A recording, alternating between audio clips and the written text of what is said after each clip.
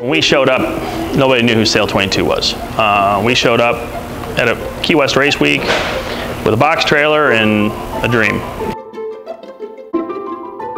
As we've grown, we've had more of a demand that we've needed a company the size of Harken to help us with. So we've developed a relationship just over time working with different people at Harken.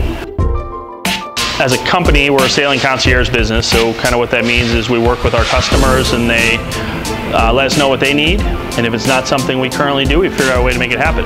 So we work with companies like Harken to make the J70 a more efficient boat and easier to sail.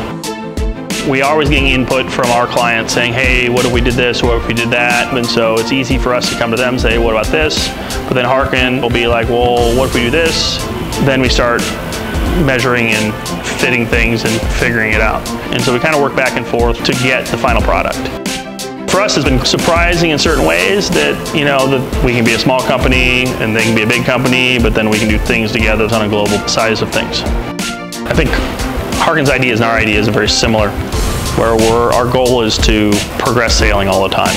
We're very lucky to have a company that works with us, and I think the opportunity to work close with Harken is just always something we welcome.